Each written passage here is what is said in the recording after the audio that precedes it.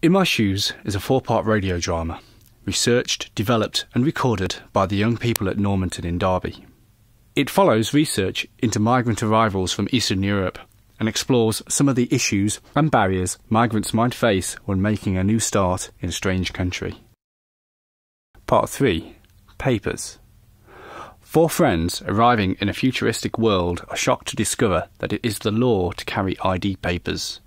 It is clear that not all of them have what they need, and the authorities are closing in.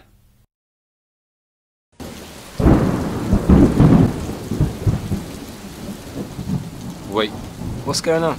nothing serious. You have got your papers, right? Eh? Papers. What papers? Oh, man. What? He's not carrying any papers, man.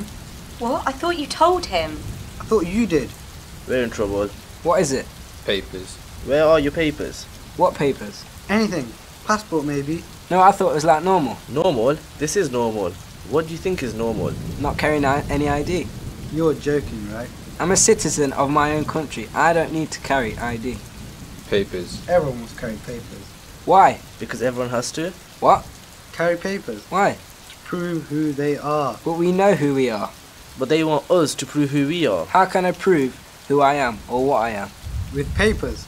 Cigarette papers do. If you don't have papers, you can't prove who you are. And if you can't prove who you are no one. So you get arrested? Why?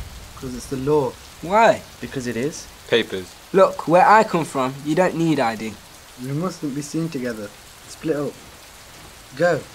I'll be in touch. Now go. Do as I say, please. Okay, but let's meet back at the old quarters, okay? Okay, just go.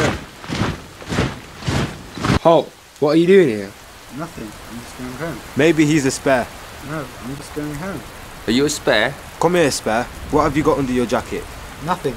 Well, you won't mind if we have a look, will you, spare? Maybe he's not a spare. Who cares?